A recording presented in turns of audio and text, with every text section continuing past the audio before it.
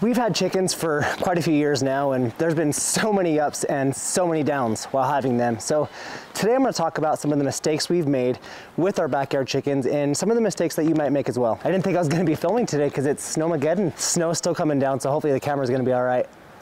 We'll find out. The very first mistake we're talking about today is before you even think about getting chickens, check the zoning for your area. I've talked about this before, but I'm gonna say it again. Not everywhere is just okay with chickens or okay with as many chickens as you want. There's different rules and regulations depending on where you live. Here where I live, when we bought the house, there was chickens back here in the corner, and they had about 10 chickens, and they had their own little coop set up and everything back there. Well, after a couple years of living here, we had some neighbors call the city on us. And the city came out and they weren't really happy with our coop setup. This whole time we thought we were within regulation, we thought we were okay, but we didn't check the rules and regulations before we had our chickens, even though they were here before we were. That was our own fault. We ended up changing some things up to get within regulation, and now we're completely legal. But this isn't a mistake that you want to make, because you spend all this money on your coop, on your chickens, on all this stuff, so you don't want to have the city come tell you later that you can't have them, or you can't have them the way that you have them. It can get pretty expensive pretty quick, and that's a whole lot of just work trying to change everything after it's already done. Before you go to get your chicks, make sure you plan ahead, because it's pretty easy to get to the store where you have your chicks, to see all the chicks and just kind of have a cuteness overload and just end up shoving your pockets completely full with chicks just to get home and realize that you don't have enough room for those chicks. Chicken math is a very real thing, and it's pretty easy to start with 2 to 4 chicks and end up with 12 to 14 chicks. You'd be pretty surprised at how easily it is to have way too many chickens. It's kind of hard to tell you a flat out number of how many square feet you need per bird or how many square feet in the run you need per bird. But the general consensus is that inside your coop, the birds need roughly 4 square feet per bird. And then out in the run, they need 4 to 8 square feet. Now, this is obviously dependent on the breed of chicken that you have. If you have some bantam breeds, you need a little bit less space. If you have some of the larger breeds, you might need a little bit more space. This is also dependent on, are your chickens free range? Because if your chickens are free ranging, you can get away with a little bit less space in the coop because they have all day to hang out outside. With us, we kind of do a mixture. We have the chickens in the run, but then we also let them get outside and roam around and just forage out in the logs and all sorts of stuff. So we do kind of a little hybrid situation here, but just keep in mind you want minimum 4 square feet inside your coop and 4 to 8 square feet outside of your coop per bird. So when you go to get your chicks, make sure you are planning for that and don't come home with too many chicks. Medicated chick starter grower is normally what everybody uses right when they get their baby chicks. And this is great. This is what you should be using. The medicated chick starter grower, it has higher protein and lower calcium than a normal layer feed. You're getting extra protein to kind of grow those chicks as fast as possible. And you're also not giving them that calcium because they don't need it yet. They're not producing eggs. The issue a lot of people run into right here is they don't stop feeding that chick grower feed when they should. They kind of keep giving it to them because they still have a bag left. They're just kind of trying to get rid of it. Without that extra calcium in the chick starter grower, when they're actually ready to start laying eggs, they don't have the calcium they need to produce those eggs. A general rule of thumb is after about 18 weeks or after you get your first egg, switch over from the medicated chick starter grower and start feeding your birds some layer feed. On the other side of things, some people just kind of skip over the starter grower and they go straight to the layer pellets, and this can cause issues. What happens is you're giving a lot of calcium and less protein to your chicks, so they're not going to grow as fast. But the biggest problem with this is you're giving them just a ton of calcium, and their bodies can't handle that calcium. They can't work it through their system. So what happens is that calcium builds up, and they have no way of getting rid of that calcium like the adult birds do with the eggs. So make sure when you get your chicks, start them on that medicated chick starter grower, and then after about 18 weeks or your first egg, go ahead and transition them over to a good layer feed. The fourth thing we're talking about here today are heat lamps. I will be the very first person to admit that this heat lamp came directly out of my chicken coop a couple years back. I still have it, but we don't use it. And there's some good reasoning why we don't use our heat lamps. Chickens do not need, it's so cold, but I'm so hot. Chickens don't need heat lamps. And it's actually pretty dangerous to give them heat lamps. And the reason for that is heat lamps get really, really hot, right? And the chickens have all sorts of dander and dust and feathers, and everything that is flammable is inside your coop just floating around in there. All it takes is one bird to fly up and hit that lamp to break it, or one little feather to hit that lamp to ignite, and your entire chicken coop can burn to the ground with your chickens in it. It's not worth it. Another bad thing with heat lamps is what happens if your power goes out. If your power goes out, your birds go from having this perfectly heated little coop to freezing cold in the winter, and they don't have time to acclimate. Chickens are totally fine in the winter without a heat lamp. What happens is they slowly get used to that colder and colder weather, and they build up their down, and they build up their feathers, and they build up a resistance to that cold. They're totally fine in the cold. So heat lamps, just they're not something you need. I know that a lot of people use them, and especially in the past, I think it's starting to kind of transition now to where less people are using heat lamps. So be one of those people that are not using heat lamps. And now I'm gonna step off of my pedestal here. Okay, thank you. It's just so cold and so snowy. This is the biggest snowstorm we've had in years. We ended up going outside to clear all the snow from out front, played with all the dogs, and then it's been snowing, and I didn't think I was gonna film. And today's the last day I can film to get the video out on time. I'm happy I'm out here. I'm happy you're watching. And if you're enjoying this video, go hit the like button. And that just kind of tells YouTube that you enjoyed the video. But only hit it if you're actually enjoying this video. I appreciate it. The sixth thing we're talking about today is lack of ventilation. You want to make sure that your chicken coop is really well ventilated. During the summer, they need the ventilation to kind of clear out the air and keep it nice and cool inside their coop, or at least as cool as it can be. But what a lot of people don't know is during the winter, ventilation is equally as important. What tends to happen if there isn't adequate ventilation in your chicken coop is those chickens will sit there and breathe, and it adds condensation inside of your coop, and that condensation creates moisture, and moisture is the number one thing that's going to give your birds frostbite or to get them sick, or sometimes it can even be fatal if they are too wet in the winter. So going back to heat lamps, you don't need heat lamps to keep your birds warm. You need to keep your birds dry and draft free, and that's what's going to keep them warm during the winter. So when you're looking at your ventilation for your chicken coop, put the vents up above where the chickens are roosting at night, so that way the draft is coming above their heads, but it's still going to be drying out that chicken coop all winter long. So that way they can stay really, really dry and really, really warm.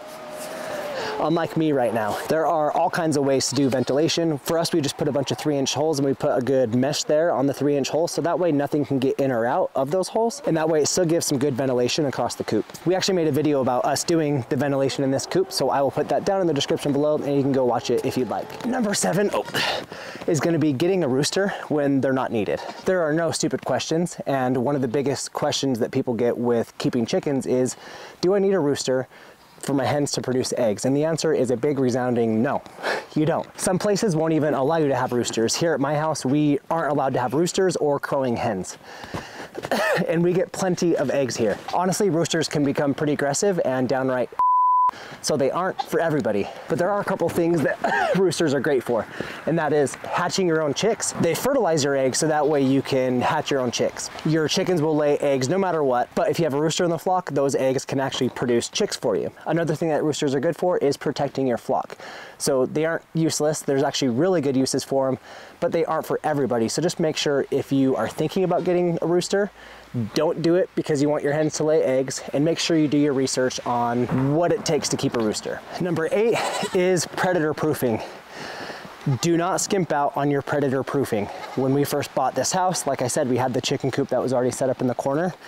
That coop was not properly secured. It was not ready for predators. And we were just getting into the chicken world, so we didn't really understand that it wasn't adequate. And just over that fence there behind me, that wooden fence, is a 4-acre goat farm. And this goat farm attracts a lot of raccoons, and those raccoons ended up getting to our chickens. And it wasn't just once, it wasn't just twice, it happened 5, 6, 7 times. We were hearing the raccoons come late at night, we would have to chase them off, and we really didn't know what to do. We didn't know how to fix that situation. We ended up tearing that coop completely down, that run completely down, and starting over from scratch, so that way we can keep our chickens safe and not lose any more birds, because we lost a lot of them. There are videos all over YouTube that talk about how to predator proof your chicken coop. I don't think we have any yet, but we will eventually.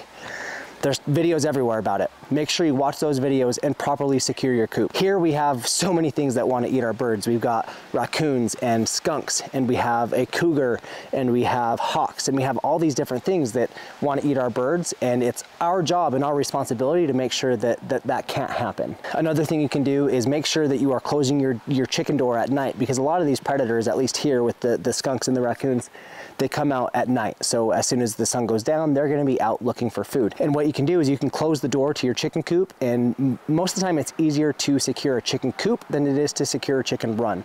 So secure your chicken coop at night, make sure you close that door. To make it really easy, you can also get an automatic chicken door, which we have on our coop. We have a Chicozy automatic chicken door. It's a super awesome chicken door. We made a video about that. I will put that in the link in the description below. And I'll also put a link for that door in the description below, because it's pretty awesome. You set the time that you want it to open and close, and it just kind of does it automatically for you. You don't have to worry about it. Number 9 is providing constant access to fresh water. Eggs are made up of, I think it's 74% water, and the chickens need that water to produce the eggs. And if you don't provide them with constant access to water, they won't provide you with eggs. If you go even one day without giving them water, there's the potential that they just won't lay eggs the next day.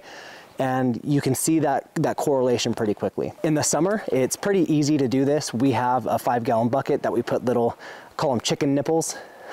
I think that might be actually what they're called, but that's definitely what I call them. They're little chicken nipples, and the birds just kind of peck at it and it gives them the water.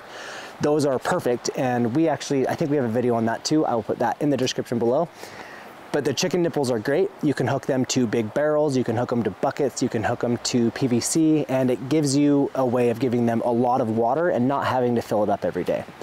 In the winter, it becomes a little bit more difficult. Like right now, obviously, it is frozen out here. It's really frozen out here. And we have to come outside at least once a day, sometimes 2-3 times a day. We have to dump out their water and refill their water, so that way we can keep up with that water supply in the winter. The chicken nipples don't work in the winter because they freeze up. I have heard that if you put a heater inside of the bucket that your chicken nipples are on, that the nipples don't freeze up and they work just fine. It's something that I definitely want to try, but I haven't yet. It's gonna happen. So for now, I just kind of come out here 2 or 3 times a day and dump it and refill it. Make sure your birds have water. It's really important. Number 10 is not utilizing them to eat your chickens. Number 10.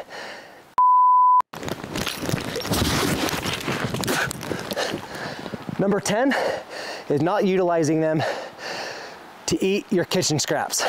People send so much waste to landfill every year, and a giant chunk of that waste is actually kitchen scraps, things that don't need to be in the landfill. And what our chickens absolutely love is most of those kitchen scraps. And the cool thing about this is you have all these kitchen scraps, right?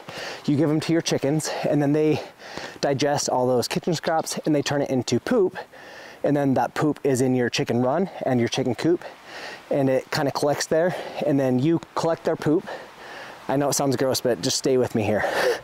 You collect their poop and you compost their poop and you turn it into fertilizer. And this fertilizer is some of the best fertilizer you can possibly have for your garden.